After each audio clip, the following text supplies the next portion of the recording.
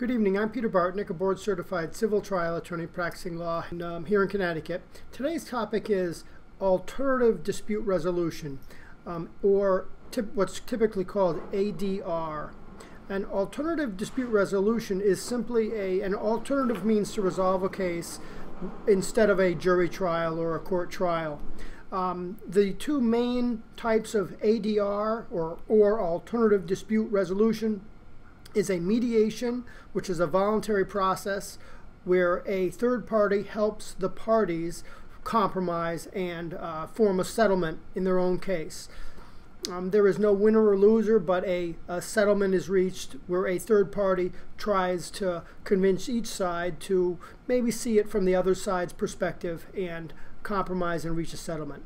An arbitration is a little bit different, where a third party is acting like a judge or a fact finder, and that third party is making a decision.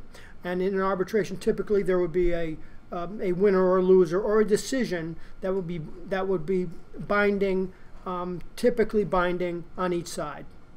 And I hope this information is helpful. That's what ADR is. Have a good evening. Bye-bye.